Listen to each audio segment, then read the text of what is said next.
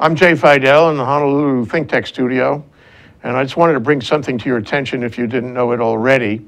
It's all over the wire now. It just started happening. I saw it on the Star Advertiser. I'm pleased that they cover breaking news that's really breaking news rather than sports or congestion on the highway.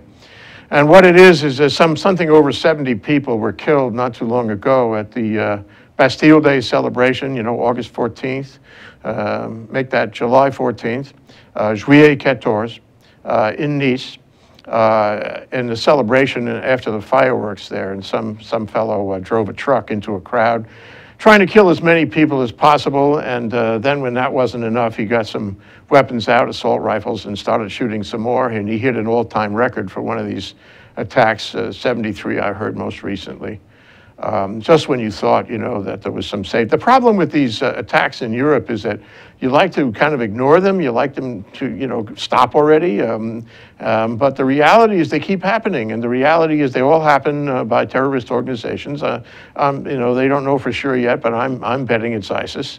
Nice is a beautiful city, and the Bastille Day celebration is such an important part of French culture, and it's so sad that this happened.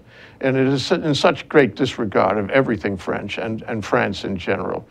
This is worse than the ones before, and they keep happening, and I'm so sad, and I think we all ought to be sad. And the problem is we don't know exactly, you know, how to stop this. We got to focus on how to stop it. Okay, we can't keep having these headlines. Anyway, if you haven't seen it, check it out. I'm sure it'll be all over the news. It's today's bad news. Aloha, I'm Jay Fidel.